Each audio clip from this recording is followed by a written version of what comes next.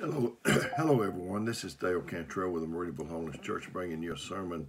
Start your day off right sermon series video for September 26th.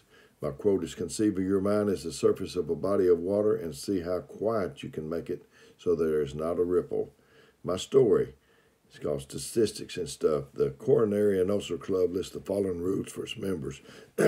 Number one, your job comes first. Forget everything else. Number two, Saturdays, Sundays, and holidays are fine times to be working at the office. There'll be nobody else there to bother you. Number three, always have your briefcase with you when you're not at your desk. This provides an opportunity to review completely all the troubles and worries of the day. Number four, never say no to a request. Always say yes. Number five, accept all invitations to meetings, banquets, committees, etc. Number six, all forms of recreation are a waste of time.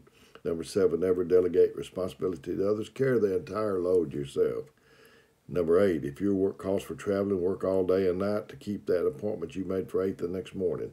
Number nine, no matter how many jobs you already are doing, just remember you can always take on one more. My scripture is Matthew 6:28 through 33. "And why take you thought for raiment? Consider the lilies of the field, how they grow.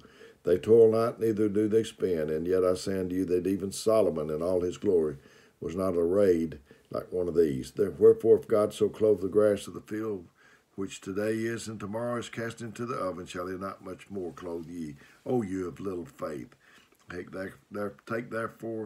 Therefore take no thought, saying, What shall we eat, or what shall we drink, or whither shall we be clothed? For after all these things do the Gentiles seek. For your heavenly Father knows that you have need of all these things, but seek ye first." This is everything in a nutshell. "But seek ye first the kingdom of God and his righteousness, and all of these things shall be added unto you."